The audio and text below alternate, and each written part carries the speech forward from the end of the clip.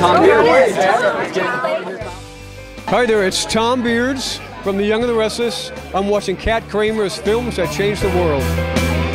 We have the golden rule, everybody knows what that is, but I think in schools, the teachers, they're at such a position where they can really make a difference in children's lives that there should be another golden rule like that, where you just have to respect people. You know, you have to.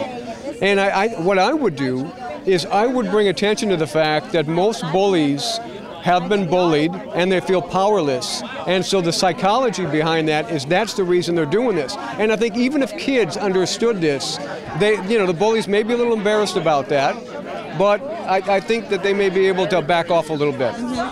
Well, just thank God for the internet, because when I was a gay student in the 60s and 70s, I thought I was the only one. So at least today, kids do not feel that. They may still be bullied, but I think there are advantages today. Even though there are cyberbullying, at least they know that they're not alone. I think that's so important. Right, I mean, I think it's great that Lily Tomlin led us off the school bus, you know. I think the film's very important. I think it really shows people that aren't really familiar with the school system what's happening, and I think that kind of information is important. Very good. Thank you so much.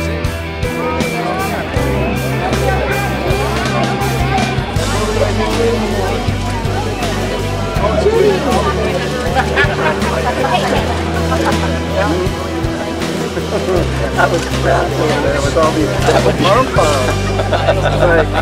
Hi, I'm Linder, and you're watching Kramer's films that change the world. It's so great to really come take a stand about this, and we did a whole thing where we came in here and said, you know, be a buddy, not a bully, and that's so important. And especially now, you know, some of these kids, you know, if you don't dress a certain way and act a certain way, and we all remember. I remember what it was like when you're not on the in crowd or whatever that is, you know.